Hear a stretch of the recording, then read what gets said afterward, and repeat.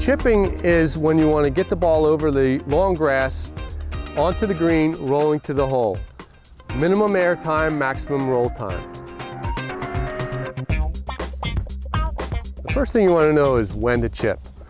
Right here we have the longer grass, the first cut, that is a little unpredictable. We could putt it, but I'd be better off chipping. You want to get the proper chip so that you'll have a safe putt. Now we're going to get into the technique of chipping. It's more like putting than it is pitching or the regular golf swing. You want to set your weight on your left side, a little forward press with your hands, play the ball back in your stance, and it's more like a putting stroke where it's mostly shoulders. You don't want to use your lower body.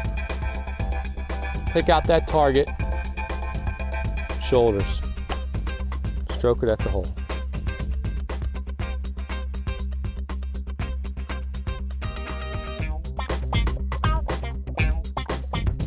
And next is what club to choose. This is very important because we want to make the same stroke over and over. Rather than changing how we hit the ball, we change our clubs. We're about a foot or two from the green with about 12 feet to the pin. It's set up just like we did earlier. I've got my 7-iron. This is going to promote just to pop it over the long grass, get it rolling to the hole.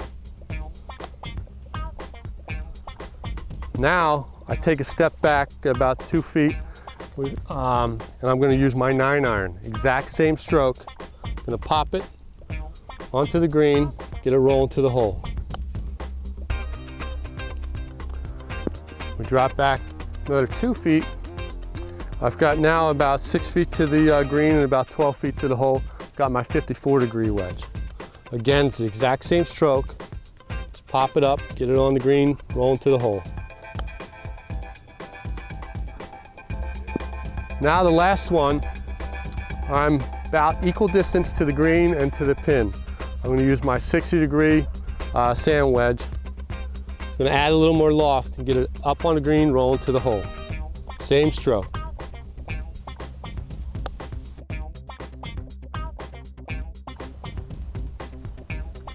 You let the club do the work and you're going to be a much better chipper.